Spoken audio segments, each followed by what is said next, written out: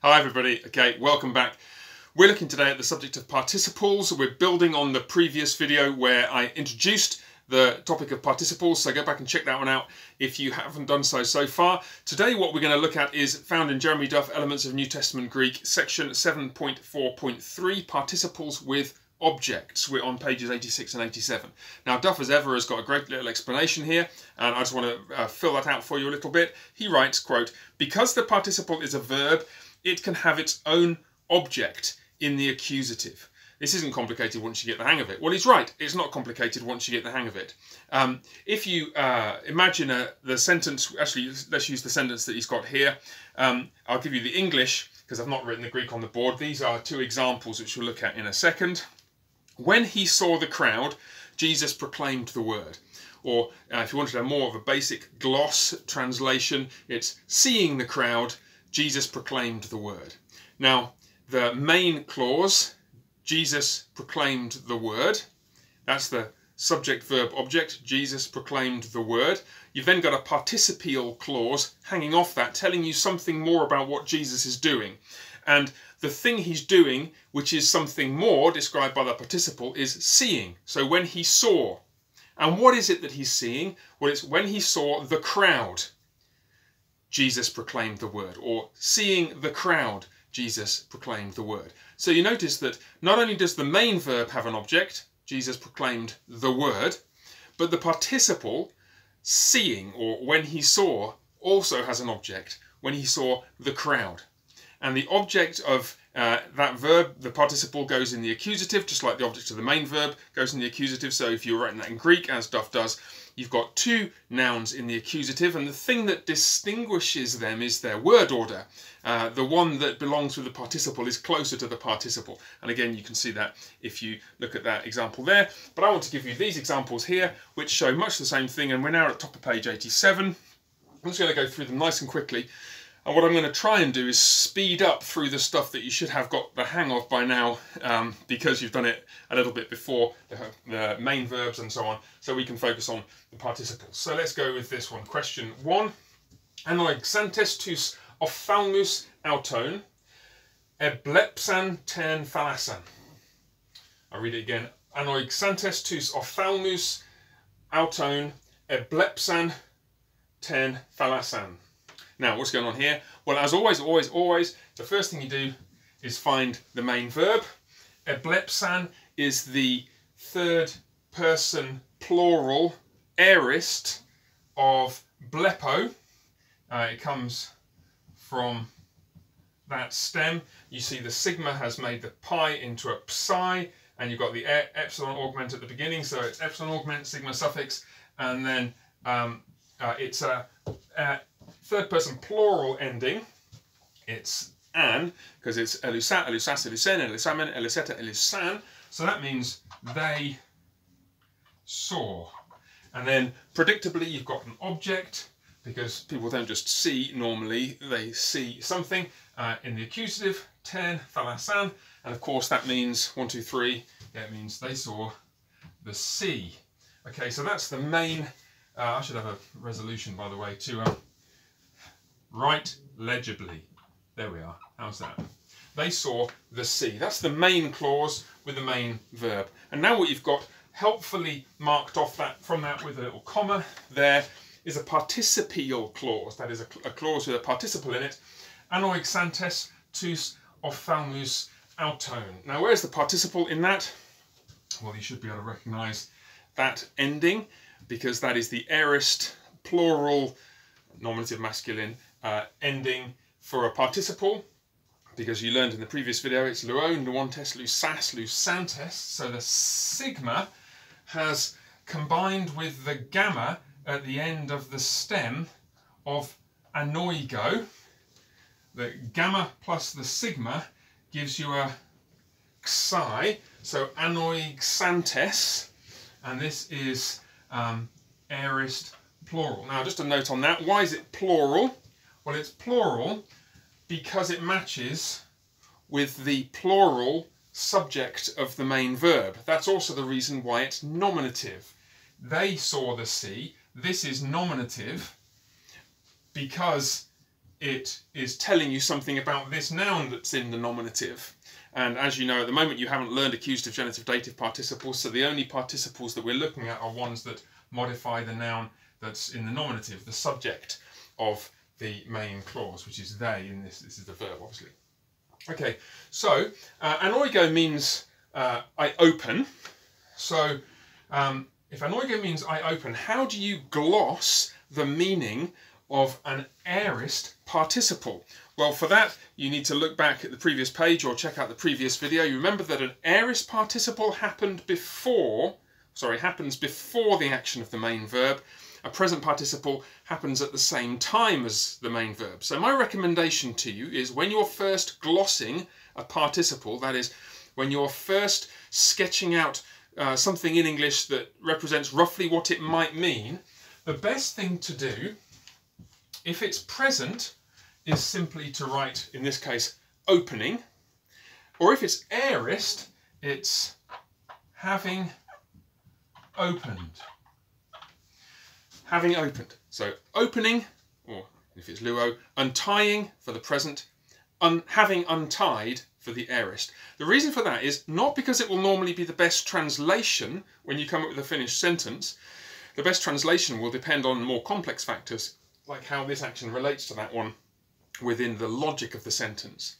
The reason for using something like having opened and opening is because it leaves open, no pun intended, the widest possible range of meanings. You don't want to put something that constrains the meaning too tightly when you're first glossing a word. So having opened or opening leaves as wide as possible the range of meanings that a participle could possibly have. And if you're watching this knowing something a little bit more about participles and how they function, you'll know exactly what I'm getting at there. Okay, so having opened, they saw the sea. So they opened their eyes, or no, giving the game away. They opened something and then they saw the sea. Okay, now here's the question: what's all this lot doing? The game that I've just given away is this is the object of this participle. Just look at it closely. Okay, how do you know? Well, it's in the accusative. Tous. Ophthalmos comes from ophthalmos, which means an eye, as in this thing you look with. So the eyes, accusative plural, the eyes, our tone of them. So the eyes of them, the way we write that in English is, of course, their eyes.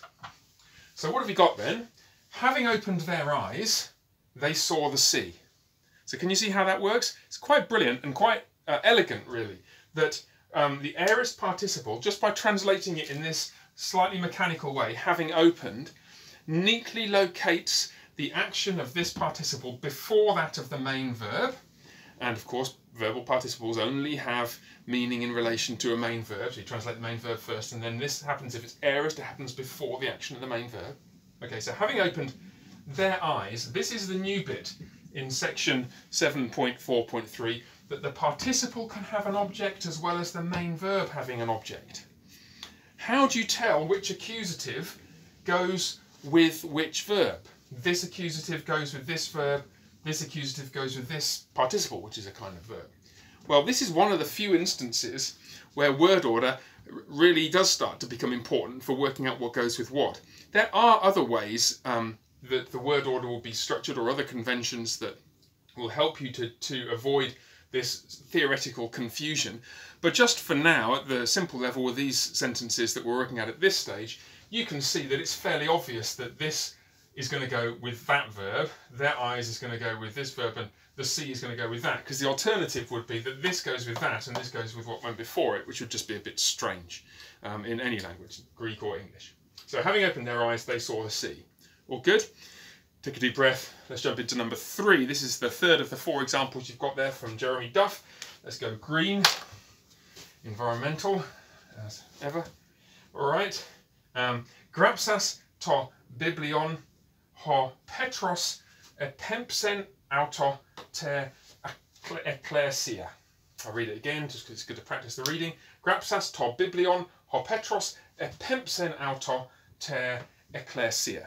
Okay, so what do we do here? You tell me what we do here, what we always do whenever we get a new sentence. Thank you very much. We find the main verb, which is right there. Epempsen, aorist, third person singular from pempo. Pempo. Pause for a second. What on earth's the psi doing there when you had a pi at the end of the stem of pempo? Answer is, of course, same as what happened here. The sigma suffix for the aorist has combined with the pi and made it into a psi, because if you say ps, you get a ps sound, so obviously that's going to happen. So this is the aorist, third person singular, because it's elusa, elusas, elusen, third person singular, meaning he sent. He sent. Right, so that's what we got so far. That's the verb. Now, is there a subject? I didn't even mention it with this one, of course. There wasn't a subject because there was no noun in the nominative. Is there a noun in the nominative here? Yes, of course there is. Ho Petros, meaning Peter. Notice the presence of the article with a proper name. You don't always translate that in English, of course. You do occasionally get it in names of countries like the United Kingdom or the United States. But generally in Greek, you more often get the article ho theos, God, ho Petros, Peter. So Peter sent. Right. What have we got now?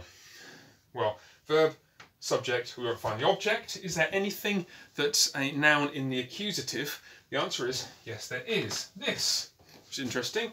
That's a third person pronoun. It could theoretically be nominative, but it's unlikely to be nominative, isn't it? Because you've already got a nominative there. It's the neuter pronoun, third person accusative singular, meaning it. Oh, we choose it because it's neuter. Theoretically, if it could be a person, a paidion, for example, a child who is an it, and in that case we might translate it as he or she, depending on whether it's male or female. But for now, let's call it it because it's neuter. So Peter sent it.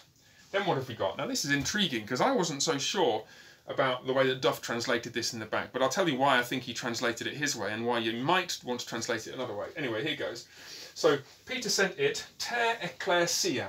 Well, what's this? Well, ecclesia comes from ecclesia, the iota subscript distinguishing the dative case from the nominative singular case. So ter ecclesia means something like to or for the church. So Peter sent it to the church, or Peter sent it for the church. Now my instinct here, even without looking at this, and especially after you've looked at this and you've realised what it is that is being sent, we'll come to that in a second, was to assume that it's being sent to the church. The dative case can of course refer to something being sent to, or something being done to or said to a person. Duff has translated it for, and I wonder if what he's thinking is more commonly, if you want to indicate a physical thing that is being sent or given or thrown to somebody, you might say it in a different way. Instead of using the dative, you might use preposition pros plus the accusative. Instead of using the dative, you'd use pros plus the accusative. I'm not sure whether that's the case. On reflection, maybe he's right, and maybe he's making a subtle point here for us to pick up. But either way, I mean, lexically, it could be to or for the church, and there's far more to the dative than we're going to sort out here anyway, but I'll just make you aware of that. If you wrote to the church, I don't think you'd be wrong in a huge way, but maybe for the church is better. That's what Professor Duff thinks. Okay, so there's the main clause. Peter sent it to or for the church. Now, here's the participle clause, participial clause, more accurately. Okay, here goes, grapsas, to biblion. What's going on there? Well, where's the participle? It is, of course, this little baby, and it is grapsas, comes from grapho. Let's just scribble that up here. Grapho. And here we're on yet another one of these instances where this case the phi at the end of the stem is combined with a sigma to give a psi. Grapho has become graphsas. That's because you've got the sigma suffix for the aorist participle, luontes, lusas, aorist singular, nominative masculine participle, and there's the ending graphsas. So this means, because it's aorist, we're going to translate it having, and then whatever this means. Grapho means I write, of course, so having written. So having written, Peter sent it to the church, or for the church. Now, what's he written? Here, the whole point of this section, once again, the thing that he's written is the object of the participle. And it's to biblion, of course, the book. Just a note here, I think I've mentioned this before when talking about vocabulary. Books had only just been invented, really only just been invented, in the time that the New Testament was being written, and they weren't in widespread use. Whereas the word biblion was in widespread use, and very often it seems to refer to a scroll and not a book. There is a danger slightly of anachronism referring to a biblion as a book. I prefer to call it a scroll, but I don't want to get in a huge debate about it. If you want to say book is fine. But generally, more people would have seen scrolls than would have seen books, almost certainly in the first century. So having written the book, Peter sent it for the church, if you want to go with Duff, or to the church, if you want to go with the other possible translation. So, can you see what's going on? Once again, I'll switch colours, leave the environmental green, go back to the red. Having written is a participle in the same case, nominative, the same gender, and the same number as the as the subject. I put it down here because it's implied subject, as the subject, which it is acting as a verbal adjective for, and it's telling you something not about the quality of the subject, but about what the subject is doing, and it's that he's having written, and he has written a thing. The participle has got an object, the book. So having written the book, Peter sent it to the church. Okay, that's your lot. We've now got through almost to the end of chapter 7. Just a reminder, if you flip over the page, you find a whole juicy page 88 full of vocabulary. Greek becomes an absolute nightmare, however much grammar you know, if you don't know your vocab. Trust me on this one. Spend a couple of minutes a day, even if it's just a couple of minutes a day, just doing vocab. 5 minutes a day and you'll nail it, but 2 minutes a day, it'll be well worthwhile. And go through your flashcards, go through whatever iPhone app or something you have to help you with the Greek vocab, because then it will make the whole process of reading so much more enjoyable. We will come back in the next video, look at that last section in 7.5, participles as nouns, do a couple of examples, and then off we go into chapter 8 and the muddy, murky waters of other patterns of nouns and verbs, which means that you need to keep going 20 minutes a day, 30 minutes a day, 5 or 6 days a week if you want to be reading the New Testament in a year or two. Okay, God bless, bye for now.